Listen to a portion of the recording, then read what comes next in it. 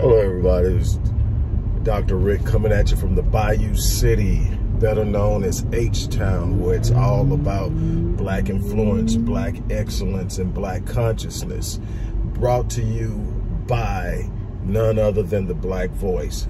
Look, don't miss tomorrow. Make sure you tune in tomorrow where we're going to break down this entire beef thing between K-Dot and Drizzy, what's going on, how far it goes back, what's behind it, why it actually matters to hip-hop, why it actually matters to black culture, and why I'm talking about it. We know that my thing is not just being on what's hot, not just being on what's sensational. It has to have a teachable component to it, and this one has way more teachable components than you may realize. It's far more than just two cats beefing and going at it. It's more than the nuclear bomb that K-Dot dropped. It's so much to it, and I am excited about breaking it down. That's going to happen tomorrow. But what I'm going to talk to you about today is I'm going to bring some clarity to a video I posted about Brian McKnight and his concert in D-Town, Detroit, that is, all my people in Dallas. Look, about that being canceled because of the ongoing social media beef he's having with his adult children from his previous marriage. I want to bring some clarity to it because we tend to view things and decipher things and process and interpret things through the lens of our own experiences and biases, and so we can only see one side. And I want to bring some clarity. My addressing this wasn't because I took a side. My addressing this was going based off of what I knew or what I could perceive in observing this for years. This isn't something new. They've been doing this for a while, and having a knowledge of Brian as far back as the early to mid 90s, coming from a gospel background and a family in the recording industry, stuff travels, stuff moves. Also, you got to keep in mind that the Odyssey Project and Odyssey Media Group, my current two of my current ventures, all came out of Odyssey Entertainment. So I've been in this thing and doing this thing for some time. But let me tell you something. So I know what Brian was like when Brian was younger. I also know that there are some things that his kids have said about him that don't put him in a positive light. And there are some things that are put out there, and I think a lot of it is from a sense of entitlement. So this isn't about saying Brian is wrong and they're right, or they're right and Brian is wrong. This is saying that as a man, there's a way I have to move that's distinct from anybody else outside another man. And what I mean by that is I have 13 kids, and I promise you, when you got that many, there's hardly a time there's not at least one of them that's mad at you about something, or something isn't going on, the relationship isn't perfect, and they have social media accounts and they decide they want to air it out. Now, I have a sibling who has kids that do it a lot more than mine, but you know, they understand just like I understand. As men, we don't respond online, because here's my biggest issue with Brian. Outside of the things that I think that are just absolutely unacceptable, like the things he said, just totally responding to women, his ex, and his seeds, his children, even though they're adult, you're still the father, responding to a woman and his children like a woman and a child. What I mean by that is I have a responsibility, and it sucks sometimes to move in a way that doesn't allow my natural instinct to stand up and swing back, be satisfied. But as a man, there's some things I'm not going to do. I'm never going to drag one of my exes, ever. You can't say you've ever heard me talk about my exes bad.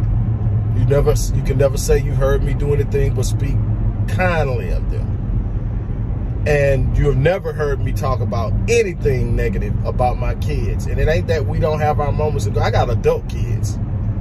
And it ain't that we aren't going through things. It's just simply that my job is still a protector, no matter how old they get. My job is still being a leader and a patriarch of the family, no matter what. And I view my exes as still a part or an extension of my family. And so I will not handle them outside of their scheme. It doesn't matter what they do. My job is to maintain order and to let my character and integrity. Something my grandmother taught me when I was 9 years old. I came home from school, I was crying. Some older kids at the school had started a rumor about me, and and people were laughing at me and talking about me, and I came home crying. And I wanted her to tell me what to do about it. And she told me two things. She said, son, stop trying to defend the truth. The truth doesn't need to be defended. It's like a lion. Just turn it loose. It'll defend itself. Now, I've seen that on memes and everything since then, but this was in, what, the 70s. So, wasn't no memes and nothing out then, so obviously it's a proverb or something the old folks knew or whatever. But she said, stop trying to defend the truth. You don't need to defend it. And then she said, let me tell you something. I don't care how much of a head start you give a lie. It can't outrun the truth. So don't worry about that. Second of all, stop trying to prove to people who you are. Let the life you live speak for you. Let the integrity of your movement, your operations, how you handle yourself, how you move. Let me tell you something. That's some power in kindness. I don't mean be a punk. I don't mean be a simp. I don't mean be stepped on. But sometimes responding to stuff just says you hurt my feelings, so I'm going to push back. It's not that my feelings can't be hurt, but as a man, I have to operate within the constructs of managing my emotions versus reacting to them. And I get it. It ain't nothing like having your seed come at you sideways. I get it. It ain't nothing like having somebody that you gave your name to talk to you in a way that feels a little, hey, disrespectful. But let me tell you something.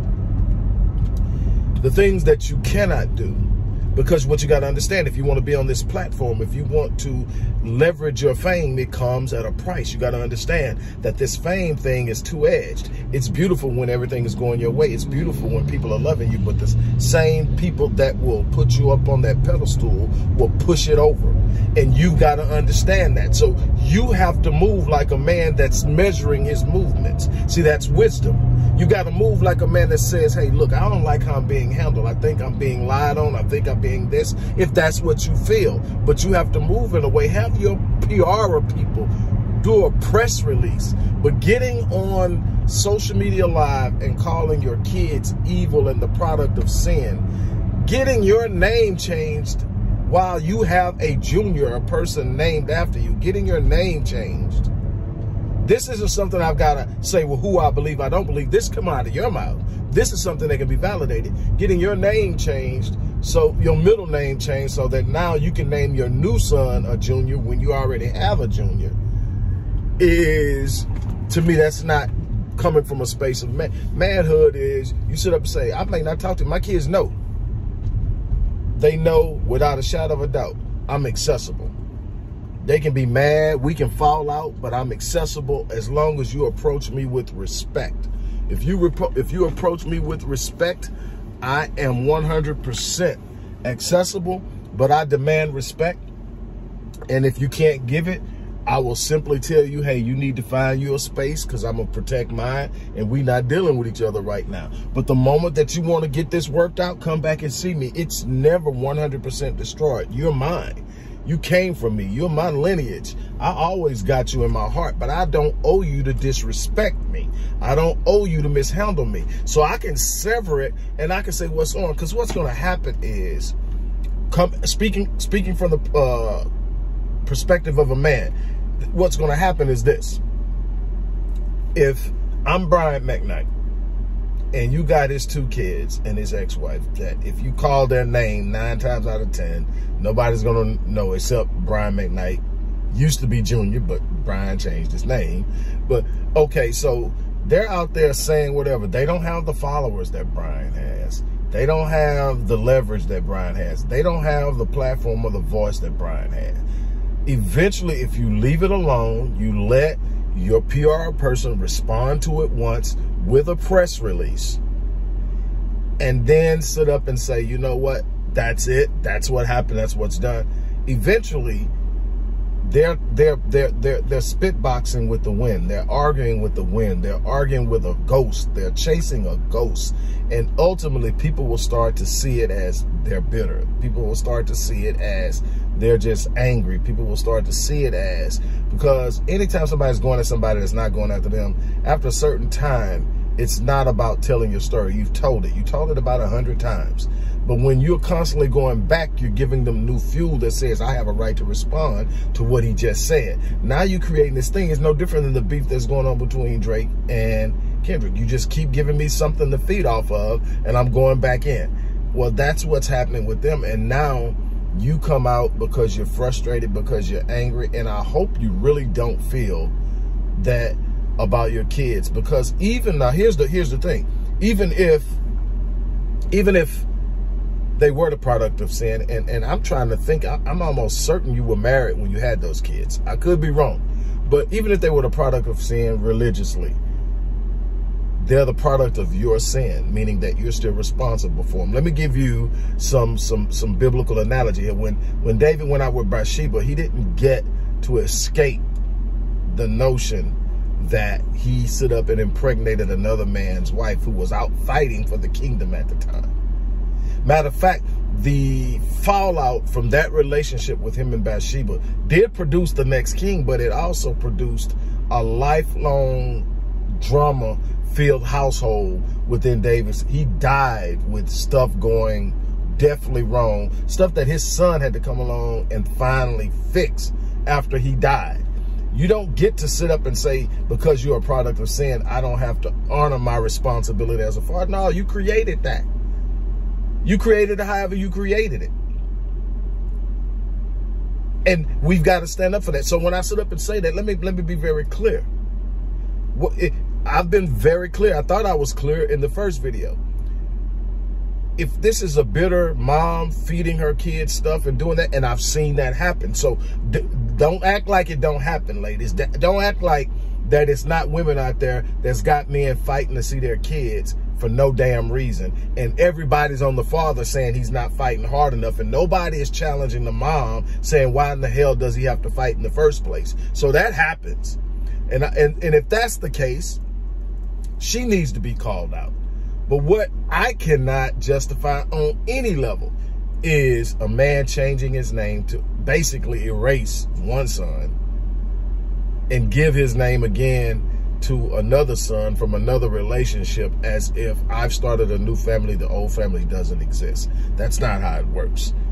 Yeah, stuff is hard. Being a parent is hard. Being a parent of an adult child is hard.